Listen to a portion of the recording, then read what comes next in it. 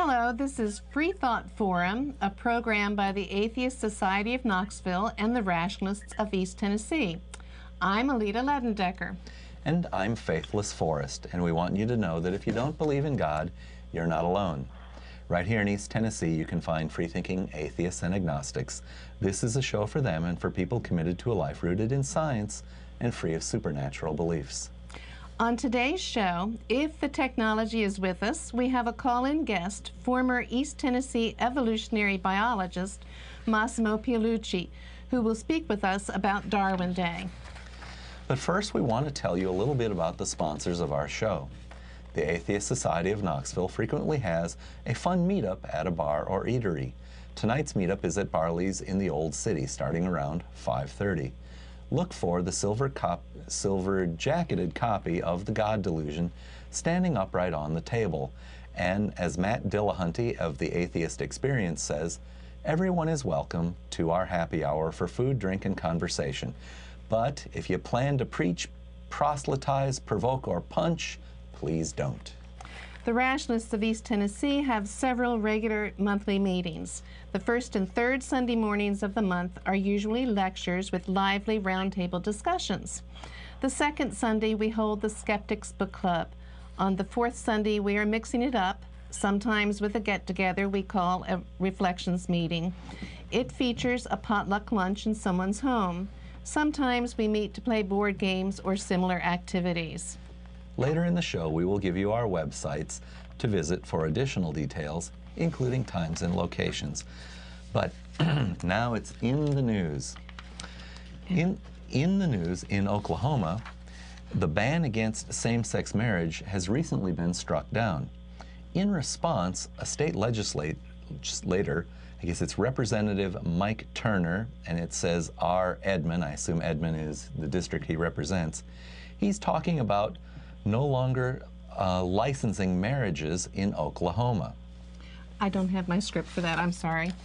As reported on newson6.com, he says, my constituents are willing to have that discussion about whether marriage needs to be regulated by the state at all. Seems same-sex marriage is not as big a threat to marriage as this self-described Christian. Undoubtedly, the Satanic Temple will step in to fill the unregulated vacancy too. From their website, they have the following promise. Our position is that marriage is a religious sacrament and should be governed under the First Amendment's protection of religious liberty, which should prevail over states' laws.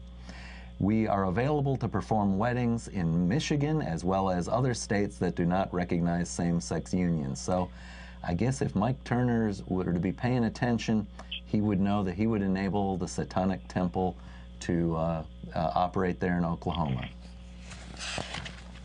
So I guess the representative from Oklahoma finds himself siding with the Satanic Temple. All righty. If I understand Representative Turner's proposal, it will strike down all the current language regulating marriage, with the idea, I guess, of leaving it to whomever. Currently, the law gives special privileges among others, preachers, ministers, priests, rabbis, or ecclesiastical dignitaries. But if the state were to get out of the marriage management business, I guess the Oklahoma Code, which gives special privileges to preachers, ministers, priests, rabbis, or ecclesiastical dignitaries, would go too. Maybe the requirement in those same paragraphs for the person solemnizing the marriage to be 18 years of age would go, and we would have young children officiating at their previously unwed parents' wedding. I can hear it now. Daddy, you may now kiss the mommy. Oh, that's kind of sweet. We had a program at RET where we saw how Marjo Goetner, I think his name was, as like a 4-year-old was performing weddings. Yes. And apparently that made national news. And then states around the nation put in the requirement for something like 18, you had to be 18 years old to conduct marriages. A good idea. So I guess this Representative Turner, he might turn back the clock on things like that. Well, here we are, back to our main program. This evening we have telephone guest Dr. Massimo Pigliucci on the line. Professor Pigliucci was a doctorate in genetics from the has a doctorate in genetics from the University of Ferrara, Italy, a PhD in evolutionary biology from the University of Connecticut, and a PhD in philosophy from the University of Tennessee. He has done postdoctoral research in evolutionary ecology at Brown University and is currently K.D. Irani Professor of Philosophy at City College and Professor of Philosophy at the Graduate Center of the City University of New York. His research interests include the philosophy of biology, the relationship between science and philosophy, and the nature of pseudoscience. Professor Pigliucci has been elected Fellow of the American Association for the Advancement of Science for fundamental studies of genotype by environmental interactions and for public defense of evolutionary biology from pseudoscientific attack. In the area of public outreach, Professor Pigliucci has published in national magazines such as Philosophy Now and The Philosopher's Magazine, among others. He is a fellow of the Committee for Skeptical Inquiry and a contributing editor to the Skeptical Inquirer. Pigliucci edits the Scientifica Salon web magazine that's found at scienticiasalon.org and co-hosts the Rationally Speaking podcast found at rationallyspeakingpodcast.org. Professor Pigliucci has published over 135 technical papers in science and philosophy. He is also the author or editor of 10 technical and public outreach books, most recently, The Philosophy of Pseudoscience, Reconsidering the Demarcation Problem, University of Chicago Press, co-edited with Martin Bowdry. Other books include Answers for Aristotle, How Science and Philosophy Can Lead Us to a More Meaningful Life, basic books, and Nonsense on Stilts, How to Tell Science from Bunk, University of Chicago Press. More information can be found at platofootnote.org. Well, welcome to the show, Massimo. Are you hearing us? I am hearing you. It was a long introduction. Thanks very much. Massimo, I remember your involvement in the University of Tennessee's first Darwin Day back in 1997. Yep. What was your motivation for spearheading that effort? Good question. So I was hired, as you might recall, as a young assistant professor in evolutionary biology. And the second semester that I was there, the Tennessee legislature, in its infinite lack of wisdom, tried to pass an anti-evolution law, to be specific, equal time for creation teaching in high school. And I opened the newspaper and I said, what? And then of course everything clicked, right? I said, oh right, I'm in the middle of the Bible Belt. That's right, Dayton, Tennessee, where the Scopes trial happened. It's only a few miles from here. The whole thing just made sense all of a sudden. So what happened was that the effort fortunately didn't go anywhere. The bill didn't even get out of committee at the time. There was a strong response from the university and from other organizations. The BBC actually came on campus to do and went to Nashville to do a documentary about the debacle. So the crisis passed, and then I was having a beer on the Gaines Street brewery with a couple of colleagues and graduate students at some point, so discussing this whole thing, and we said, well, it would be nice to do something proactive about these sort of things instead of waiting for the next crisis to take place, which it certainly will. And that's how the idea of Darwin Day started. We said, okay, maybe once a year we can do a sort of outreach program about evolution and the nature of science, the relationship between science and religion, and what should we call it? Well, why don't we call it Darwin Day and doing it on Darwin's birthday? Unbeknownst to us, there were in fact another 2 or 3 other groups in the country that were doing that, a similar kind of thing, although I don't think anybody was using the precise word, term Darwin Day. So we were one of the very first to start this thing. And now, of course, as you know, a number of years later, Darwin Day is an international event with hundreds of events, mostly in the United States, but also in other parts of the world. And so that's how it got started. Oh, Massimo, can I ask, do you remember any specific activities you did on that first Darwin Day? You stand on a hill and announce Darwin Day, or something perhaps a little more substantive? Well, the first Darwin Day was sort of organized almost at the last minute, because once we had this idea, it was already we were into the fall semester, and of course Darwin Day is usually on or around February 12th, so we didn't really have a lot of time to organize anything. What we thought we would do is to call up some colleagues and try to get a high-level speaker, and we did succeed on that one. We had the first Darwin Day speaker was Doug Futuma at Stony Brook University, who is the author of one of the very first books on creationism in the United States, Science on Trial, and also of a leading textbook in evolutionary biology. And Doug actually eventually then became my colleague at Stony Brook. I was at Stony Brook for 5 years after leaving Tennessee. So we got him, and he was gracious enough to accept immediately the invitation and to come to campus on sort of a short notice. And then we just had sort of information tables that were manned by the students throughout the day on campus with sort of basic information literature. Then after that, the following editions became more sophisticated with workshops for local teachers and with a number of activities. But that was the basic idea.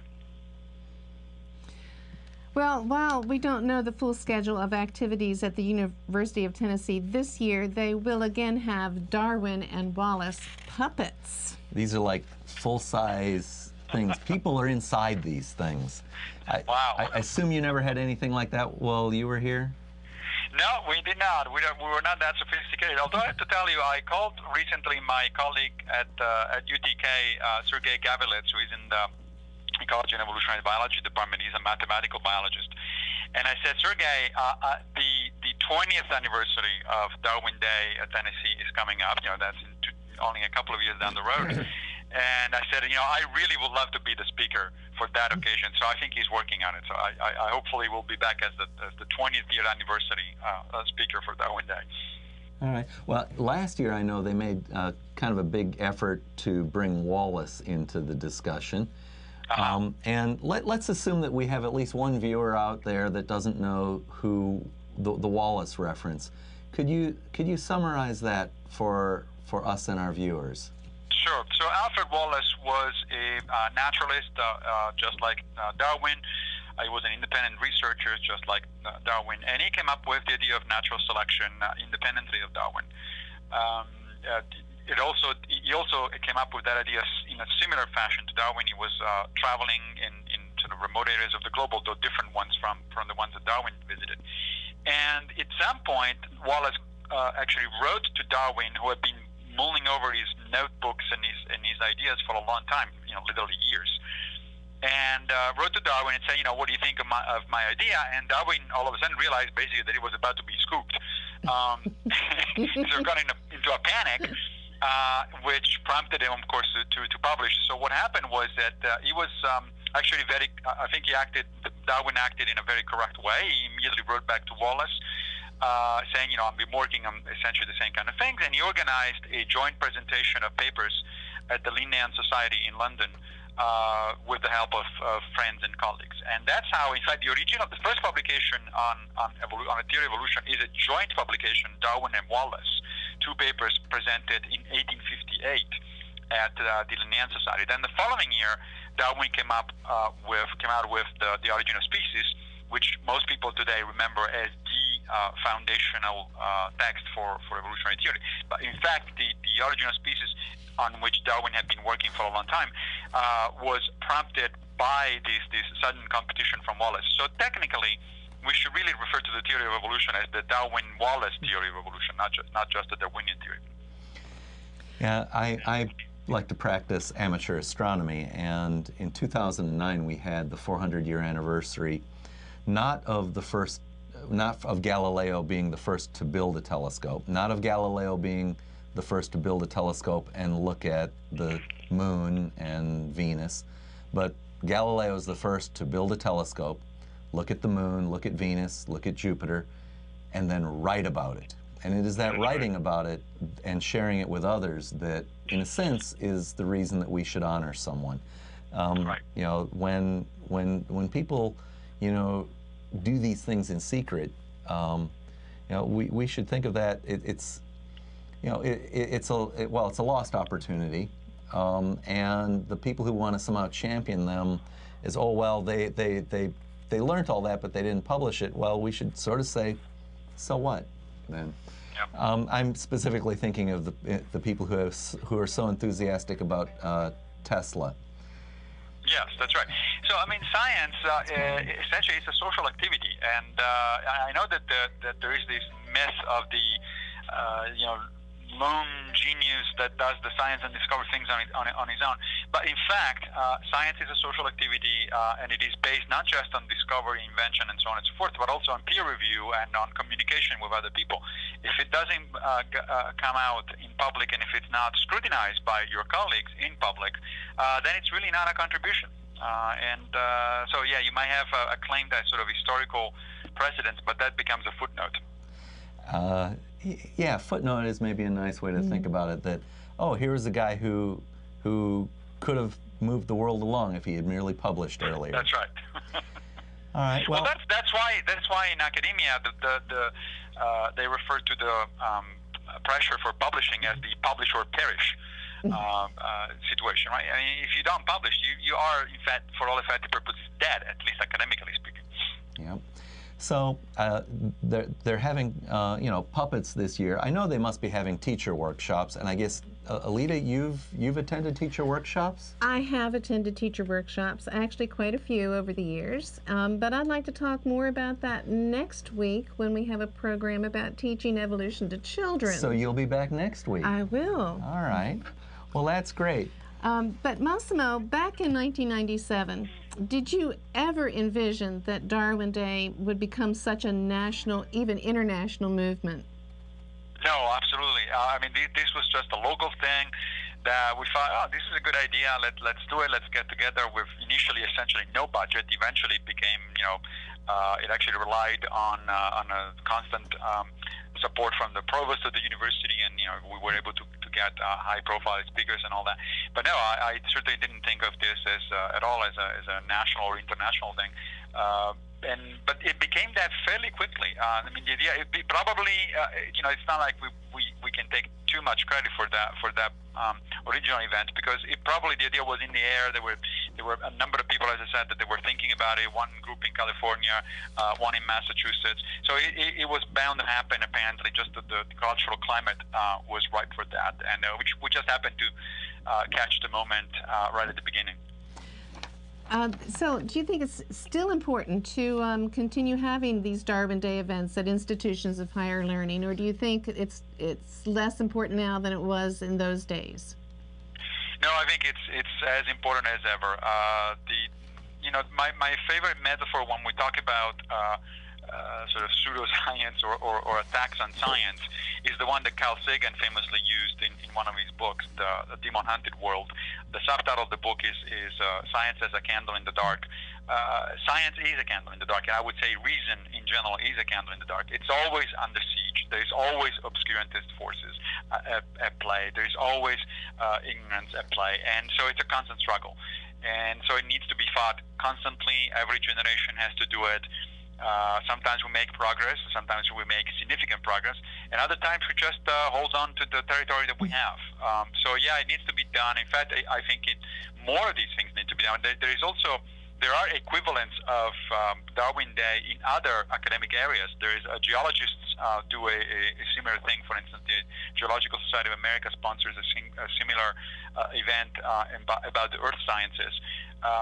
There is also, now that I switched full-time to philosophy, we actually do a philosophy day, which is on the third week of November every year, and that's actually sponsored by the UNESCO, by the United Nations, cultural organizations. So, yeah, I think that all sorts of academic disciplines have to do this kind of outreach constantly to reaffirm and to explain to the public why they exist, what the issues are, and why certain positions are reasonable and certain others are not that reasonable. Kind of why we do Freethought Forum TV. That's right. All right. So, man, I can't help but dig into that. So the third week of November. So, well, Darwin Day is set because of Darwin's birthday. Right. Why the third week in November? Does it commemorate something? No, as far as I know, it doesn't. I think that was just an arbitrary pick by UNESCO. I don't know why they picked this one, but they've been doing it now for a number of years. And in fact, as it turns out, I discovered recently that nobody had been doing it in New York. You know, the UNESCO relies on local groups and local universities to do it, of course. And nobody had done it in New York. So for the first time, we held it here at City College as a part of the City University of New York. And it was a spectacular success. I mean, to my surprise, you know, we again, it's sort of like repeating the history of Darwin Day in Tennessee. We thought about it at the last minute, that this is a new position that I'm holding here. The last semester, the fall semester of last year was my first semester here, and a few weeks into it, we sort of have this idea, and we found the money. We got a former president of the American Philosophical Association to give the keynote speech, and it was a spectacular success. I mean, students showed up at a number of events that we organized on campus throughout the day. The evening lecture was standing room only. We have a video now, fairly professionally done online, that is available for everybody to see. And we already have the new speaker set for next year. It's going to be Peter Singer, who is a world-renowned, ethicist. So yeah, it's like these things just happen like this. At some point, somebody has an idea, and somehow things happen. Wonderful. Well, so Massimo, you've been involved with debating people about the merits of evolution and the merits of other views. Yep. Could you share with us and the viewers some of those experiences? Yeah, those were interesting experiences. I mean, most of my debates actually happened during my period in the South. I lived in Tennessee for 9 years, and so I did debates in Tennessee and Georgia, Alabama, Mississippi, and a couple of other places. It was mostly, I have to say, a Southern phenomenon. Since I moved back to the New York area, it just didn't happen. There's not much quality for these kind of things around here. I do a lot of public lectures and a lot of public discussions, but really not debates. It was interesting for a number of reasons. First of all, it quickly showed me that most scientists, most academics have a fairly wrong-headed idea of a debate. Most of my colleagues think that you share the stage with, let's say, a creationist, and clearly these people are misguided and ignorant, and they don't know what they're talking about. So here comes the expert. All you have to do is to explain to them how things are, and then everybody will be happy. So it never happens. Of course. It never works that way. I mean, that's just an incredibly naive approach to things. Really, the way to think about debates of that kind is not that different from the way in which we think of debates in, say, politics. Think of presidential debates. A presidential debate is not a place where you're going to hear substantive arguments about policy. What you're going to hear is essentially a sales pitch, which is aimed clearly not at your opponent's supporters, because you're not going to convince them. It's aimed partly to your own supporters, so you can get them out to vote, and in part, of course, to the undecided voters. It's the same with science type debates. You're not going to convince a creationist, certainly not on the spot, about your ideas. What you're doing is you're trying to rally your own troops to sort of energize your side to do their own thing, their own work. Maybe that could be writing letters to the editor or organizing their own local events, whatever it is. And then you're trying to reach the middle undecided fence sitters. And that's, I think, by the way, where a lot of my colleagues make a fundamental mistake. Because a lot of these debates, and I'm sure I've done some of that, especially in the early debates as well, as because of lack of experience. But what a lot of people do is they get very sarcastic, very snarky, they get very aggressive. This is not the way to win over the fence sitters. It certainly is a way to energize your side, but your side, is already on your side. If you want to reach the middle ground, the fence sitters, you want to come across as a very reasonable guy. Sense of humor is fine. I mean, everybody likes a sense of humor and appreciates a sense of humor. But there's a difference between a sense of humor and sarcasm, okay? So when I think of sense of humor, I think Jon Stewart. And when I think of sarcasm, I think Bill Maher. I think Bill Maher is much less effective than Jon Stewart at what he does, precisely because of that difference. So one thing you don't want to do is to sort of attack your opponent, heads on. The best comments that I got from the other side or from fence sitters after debates were along the lines of, "Well, I'm surprised you look like a reasonable, nice guy." That's what you're aiming for, really. Okay, all right, I follow. Certainly, the first time or two you did this, you must have been then kind of surprised, maybe surprised at the lack of sophistication of the arguments of the opponents, and maybe they were mostly emotional appeals, or anything stick out, or that you remember about that? No, actually, if there is anything that surprises you when you start doing these debates, is exactly the sophistication of your opponents. In fact, another common mistake made by a number of scientists is to go in assuming that these people are going to just make an emotional appeal to emotion, and they really don't know what they're talking about. They do. They've done a lot of research. Now, of course, they get it very wrong, and they interpret it very wrong, and they present it very wrong. But they know a lot of details, and they try to catch you off guard, so that if you're not prepared, not just about your own turf. You obviously, if you want to debate evolution, you better know a lot about evolutionary biology. Or if you want to debate climate science, you better know something about climate science. But it's not just that. You really need to know also the way these people think and their kind of arguments. Let me give you an example. I did 5 debates over a number of years with Duane Gish, who at the time was the vice president of the Institute for Creation Research.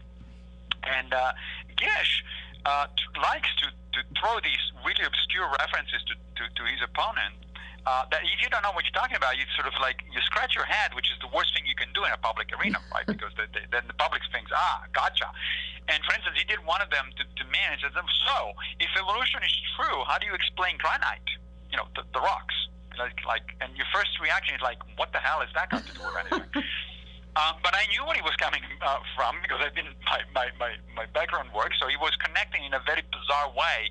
So his notions of flood geology with the notion of sort of creation science. And so I responded, as best as I could. But I showed at least that I did my homework and I knew what he was talking about, and I had a counter argument on his own terms. That's really a mistake, sort of, to underestimate your opponent in these debates. These people are not stupid, and they know quite a bit about biology, geology, or science. They just interpret it completely wrong, but that's different. All right. I guess when I was thinking about, well, maybe naive arguments, it occurred to me that I was thinking almost anyone who is going to try and support a young Earth creationist argument, it feels that anything they might say to me would be so very naive. And now, is Gish is Gish a young Earth creationist? Yeah, he's a YEC. He's a young Earth creationist. Yeah, my goodness. Yes, I know, right? And in fact, there is a geologist there near where you guys are at Bryan College, which is, of course, in Dover, Tennessee, where Dayton, Tennessee, sorry, where the Scopes trial took place. And the guy is a geologist. I forgot his name, but the guy is a geologist. He has a PhD in geology from Harvard, which ironically he got from Stephen Jay Gould, one of the most prominent evolutionary biologists of the latter part of the 20th century.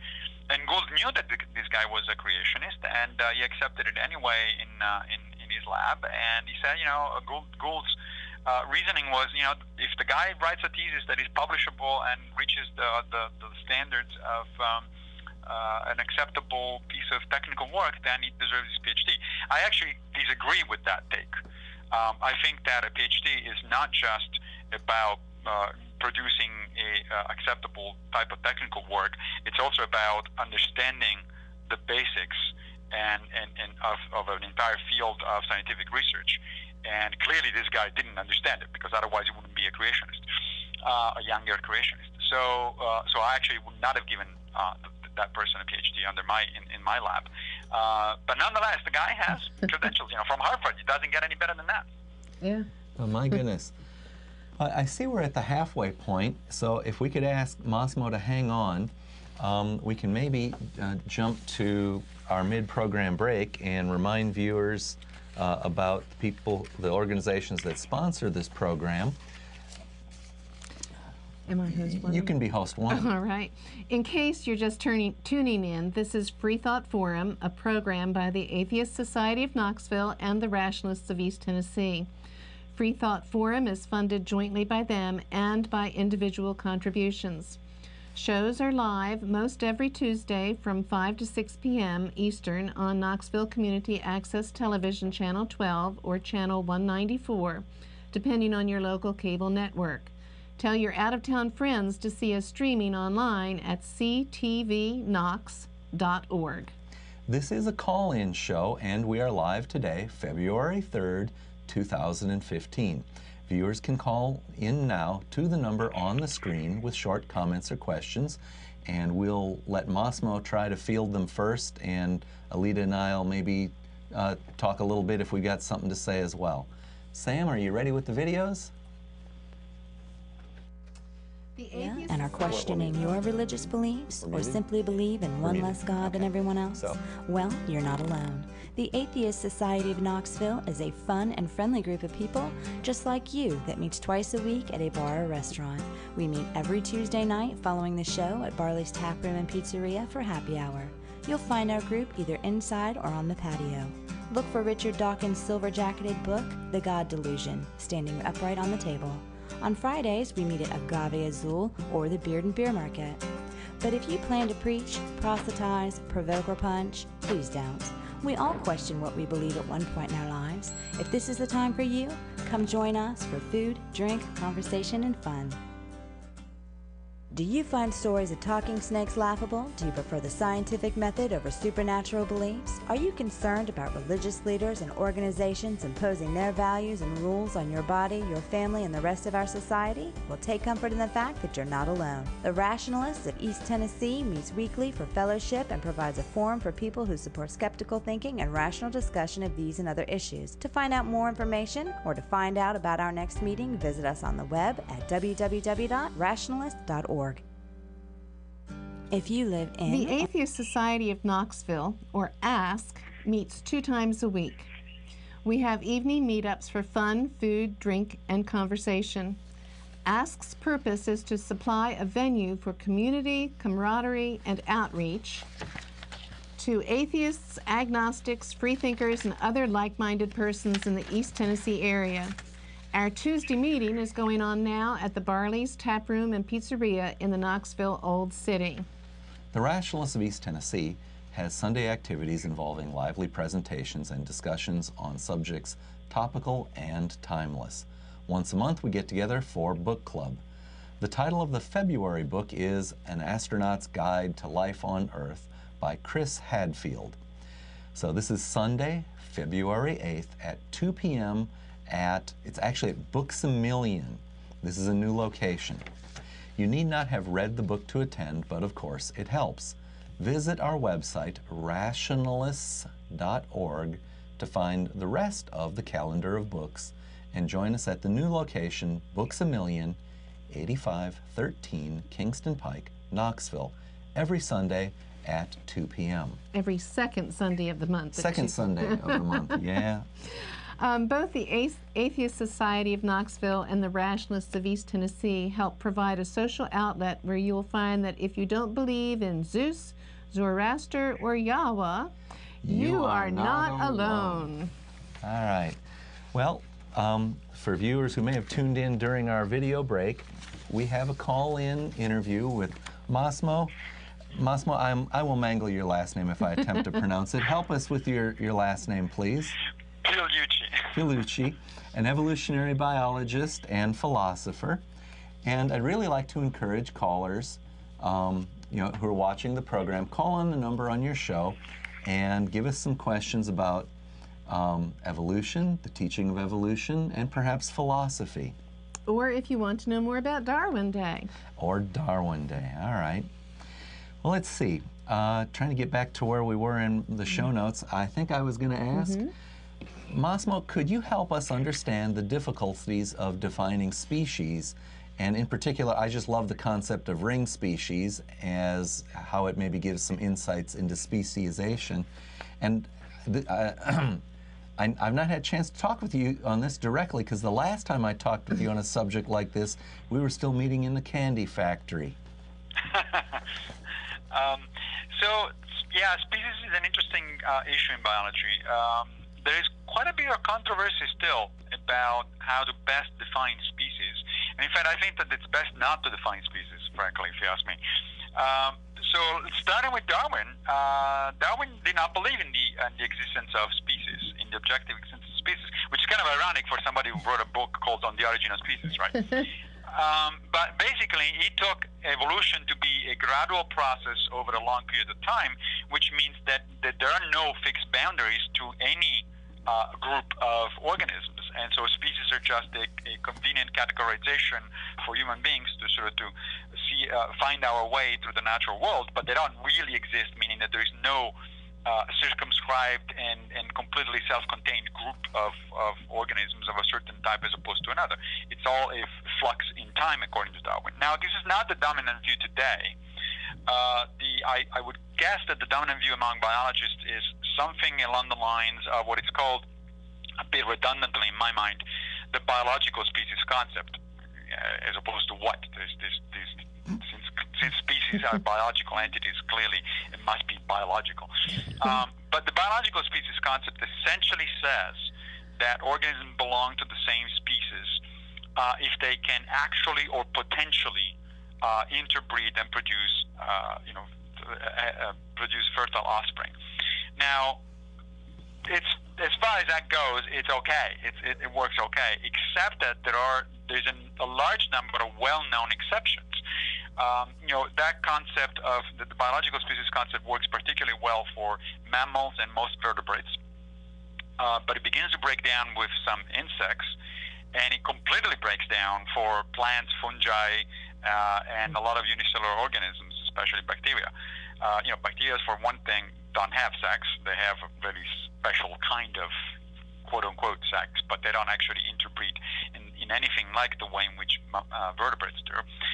Plants interbreed all over the place. I mean, there are very well-documented cases in plant science where plants that reasonably can be considered to belong to different species actually produce fertile offspring. Just think of orchids, for instance. That the entire industry of producing orchids is based on interspecific hybrids.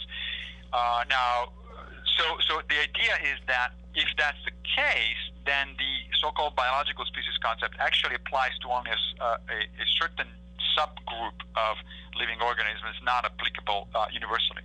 So I published actually a paper a number of years ago where in the journal Bioessays, where I suggested that species are really what in philosophy of science are called cluster concepts. A cluster concept, the best way I can explain it to you is to give you an example that has nothing to do with biology.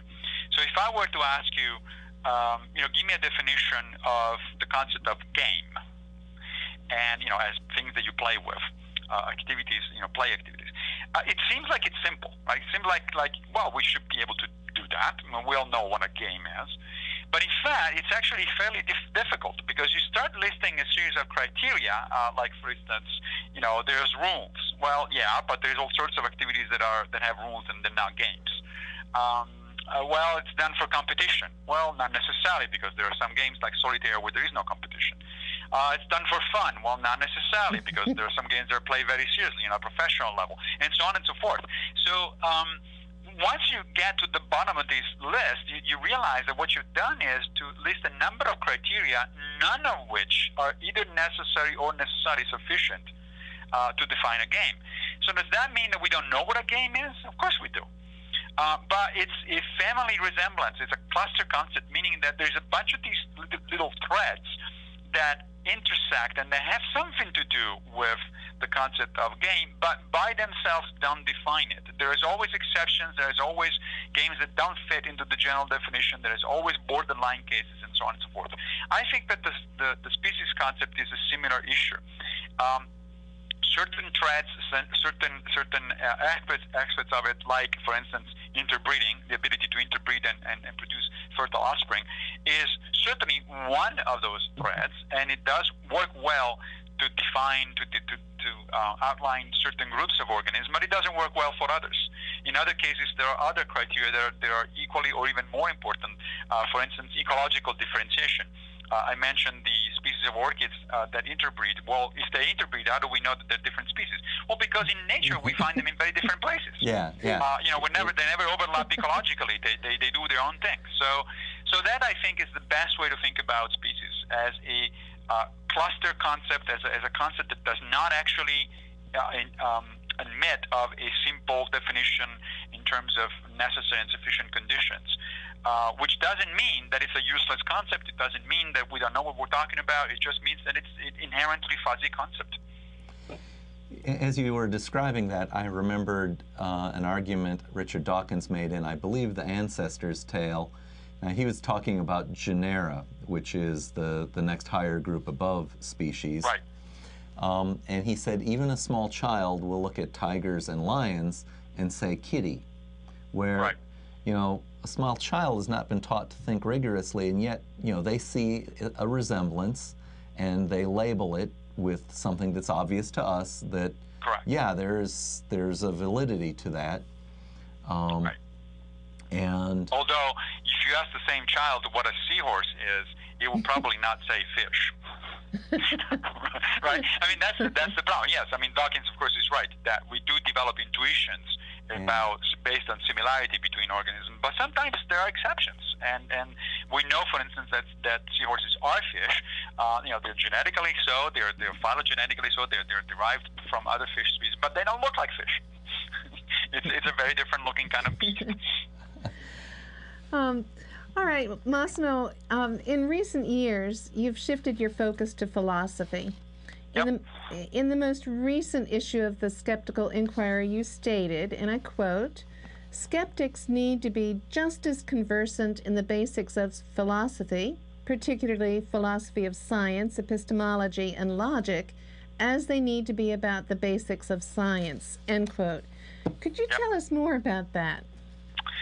Yeah, so I've noticed a disturbing trend in the skeptical and even the atheist movement, actually, over the last few years, which is a movement away from philosophy and toward an almost uncritical embracing of science, something that is actually often referred to as scientism. The uncritical embracing of science is usually termed scientism, which is very different from what atheism and skepticism used to be not that long ago. I mean, if you think of the sort of the classic skeptics and the classic atheists, Bertrand Russell, Carl Sagan, people like that, those people were very conversant in philosophy. Bertrand Russell obviously was a philosopher, but even Carl Sagan, if you go through several of these books, the philosophy and the science are completely intermingled, and he draws from both of them.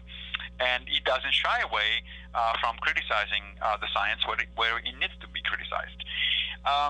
So I noticed, however, that especially since the onset of the new atheism, there's been, in fact, I've written a couple of technical papers other than the article about this, other than the article in Skeptical Inquirer that you mentioned. So I've noticed this embracing of science and sort of disdain for philosophy, which I think is not helped by a number of highly visible figures in the skeptic movement, scientists essentially. And I'm talking, I'm going to name names because this is definitely, I'm on the record already. So Lawrence Krauss, for instance, who is a cosmologist, Neil deGrasse Tyson, who is, of course, the director of the planetarium here in New York, at the American Museum of Natural History. And I know both of them. I've had both of them on my podcast, the Rationally Speaking podcast. I'm on good terms with both of them. But boy, they really say things about philosophy that absolutely don't make sense, and they demonstrate to me very clearly that never read a philosophy book or an article, a paper in philosophy, technical paper in philosophy, and yet they feel like they can pontificate and dismiss an entire field that they clearly do not understand. I take that to be a essentially anti-intellectual attitude, which is kind of ironic from the point of view of intellectuals, academics, and of course from the point of view of a movement that prides itself in the use of reason. So I think that we need to correct this. And now I think I know where it's coming from. I mean, there's some good sociological and historical reason for this kind of change, and I suspect that the turn against philosophy by scientists and by skeptics goes back to the 1990s, and in particular to what is referred to as the science wars. The science wars were this period of about a decade or so when a number of postmodernist philosophers attacked science, making arguments along the lines of, science is just another cultural activity, it's just another cultural norm, it doesn't have any more claim to truth than anything else, including, for instance, creationism.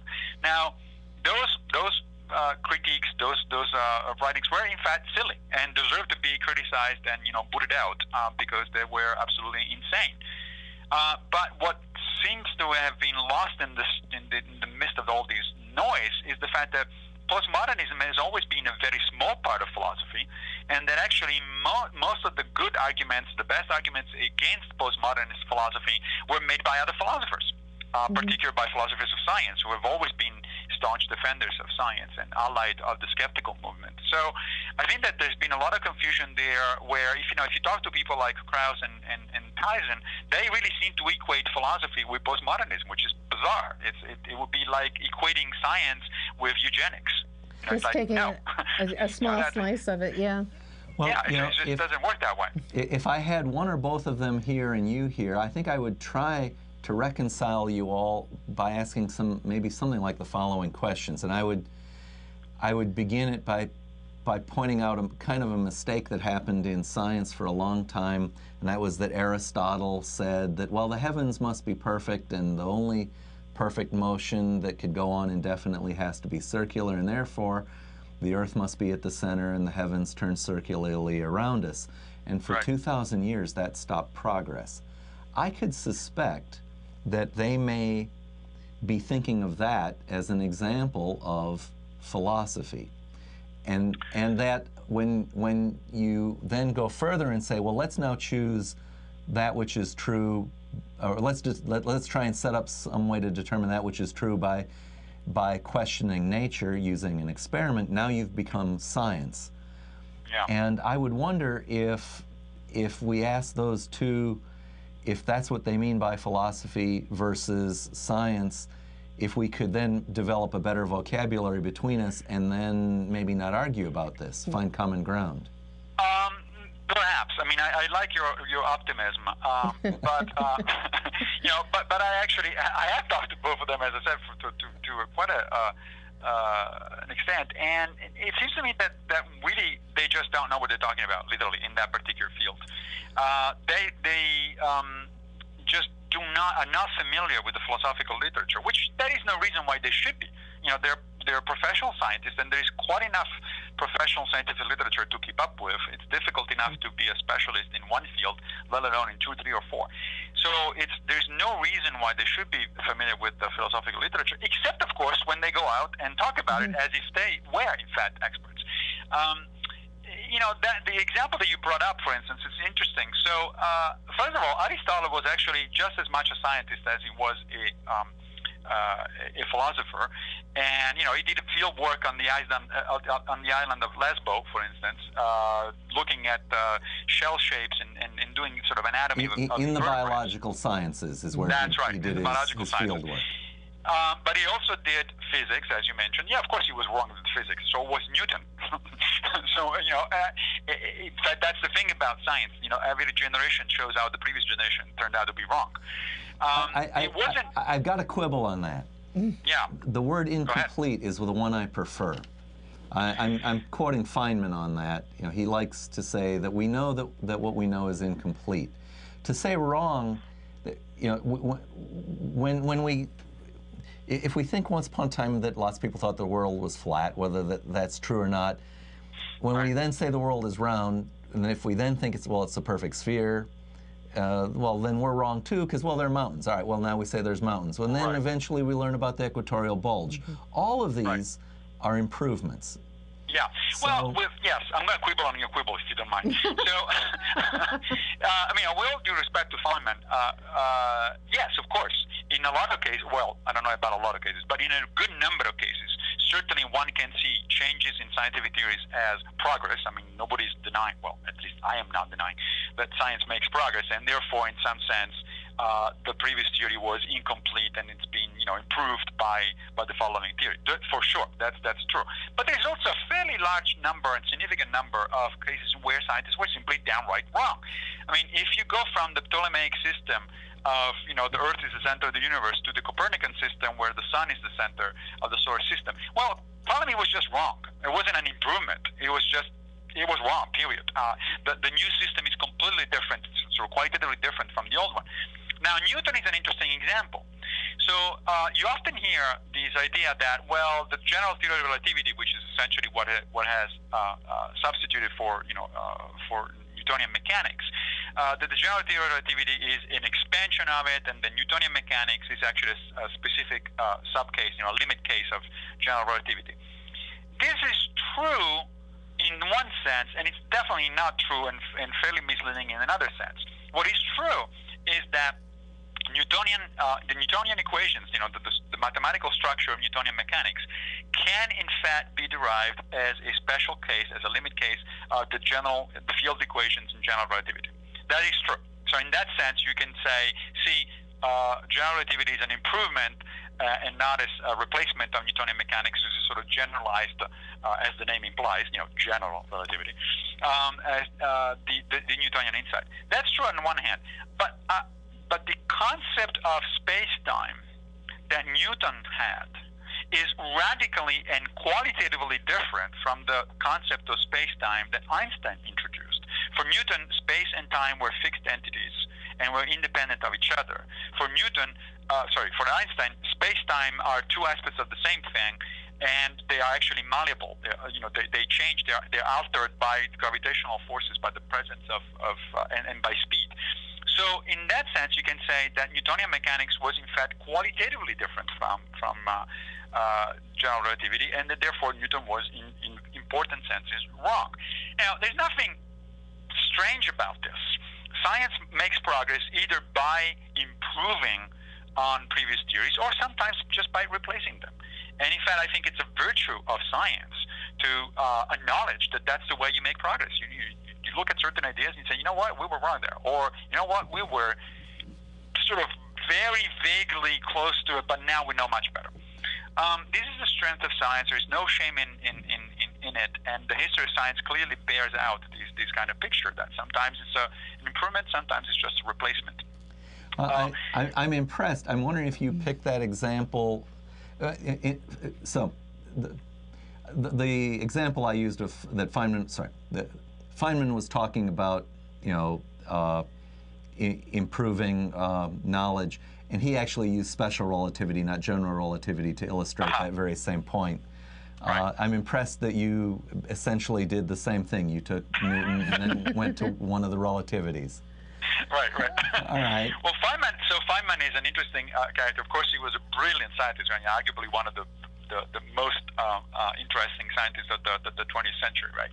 But he also did not have a particularly good impression of philosophy. So even though, in fact, a number of his books can be interpreted as philosophizing, as you know, most of Feynman's books were actually published after he died, and they were not actually meant as books originally. They were lecture notes and things like that. But there's one that has the word, I forgot the exact title, but it has citizen in the title, which is a collection of essays. And those essays are, by all accounts, philosophical essays. They're essays about philosophy of science or science and society. But Feynman is often quoted by physicists today as saying that philosophy is as relevant to science as ornithology is relevant to birds, which is a very clever quip, of course, until you start sort of deconstructing it a little bit, at which point you realize, for instance, that ornithology is very, very important to birds, because a lot of bird species wouldn't be alive today if there were no ornithologists studying them. That's the charitable way of putting it. The other way is to remind people that the reason ornithology is relevant to birds is because birds are too stupid to understand ornithology. They can't do ornithology. So, when you gotta be careful when you make that kind of, funny comments about an entire other field, because the other guy can be pissed off and come back and bite you in the arse. Well, I learned what little I've learned about the ancient philosophers from reading Isaac Asimov, and I know that Neil Tyson I think annually he hosts some kind of an Isaac Asimov honorary lecture. So it has me wondering if he's read many of the things that are frankly quite critical of Aristotelian ideas, because often Asimov will attribute Aristotle as having done such a great job of summarizing science that he then fossilized it for well, nearly 2,000 years. Yeah. Yeah, it's funny, however, that people blame Aristotle for it. I mean, we really should blame the scholastics. The scholastic philosophers, which of course were church philosophers throughout the Middle Ages, those are the ones that took Aristotle as an oracle, and so resisted any improvement on it until, of course, people like Copernicus and Galileo and Kepler showed up, and incidentally, Descartes. René Descartes, of course, is remembered today as a philosopher, largely, right? But he thought of himself as a scientist. Of course, at the time, the word didn't exist. But he thought of himself as a natural philosopher. He actually wrote a lot of treatises on optics, for instance, and other areas of physics. And Descartes was one of, he was a contemporary of Galileo, and he was one of those people who pushed the idea of the Copernican system and all that. So it's interesting that we blame Aristotle for it. The guy just never meant for himself to be an oracle. It's just that other people took it that way, and you're right, that did slow down progress probably for literally centuries. Well, Massimo, we need to interrupt right now and say we have about 2 minutes left before we need to do our closing thing. So, yes. Do you have any last words for our television audience you'd like them to remember you by in 2 minutes? Oh my gosh, that's a lot of pressure. Well, things you wished we had asked you. What do you wish we'd asked you that we haven't gotten to? Oh, I wish you had asked me about my new venture, which is the Scientia Salon magazine, online magazine. I'm putting a lot of energy and time into this thing, and I think it's coming out pretty nicely. It is a magazine that is the purpose of which is to bring the ivory tower to Main Street and vice versa, as we say in the tagline. And so the idea is to offer a forum to academics in all sorts of areas. The word scientia is Latin from that means knowledge in the broadest possible sense. So it includes philosophy, mathematics, logic, science, history, and so on and so forth. And the idea is to bring people who are doing research and scholarship in those areas to write for the general public without having to concern themselves with actually maintaining a blog or cultivating social networks and all that. I do that for them. But they send me their essays written for the general public, and then I edit them, publish them, and then we've developed, this has been going on for almost a year now, and we've developed a really sophisticated audience. There's lots of interesting discussions going on, in depth. The authors are encouraged, if not quite required, to engage with their readers for a period of 5 days. I mean, I put a window of time because about 15 seconds now. 15 seconds. So give the URL. So that's it. I'll encourage people to go and check out scientiasalon.org and have a different experience from your regular blog. Okay, thank you, Massimo, for joining us this evening. It was a lot of fun, and I read the column you had in yesterday's New York Times, so maybe later on we can interview you about Stoicism. It will be a pleasure. All right, Thanks for having and me. on next week's show, we'll be continuing with the theme of Darwin Day. We'll talk about teaching evolution to young children, sharing with them Darwin's grand view expressed at the end of On the Origin of Species, where he was saying, Whilst this planet has gone circling on according to the fixed law of gravity, from so simple a beginning, endless forms, most beautiful and most wonderful, have been and are being evolved. In case you're just tuning in, this is Freethought Forum, a program by the Atheist Society of Knoxville and the Rationalists of East Tennessee. Freethought Forum is funded jointly by them and by individual contributions. Shows are live most Tuesdays, 5 to 6 p.m. You can see us streaming on live at ctvknox.org. We would like to thank our viewers and send our thanks to Sam and Jonas for technical support.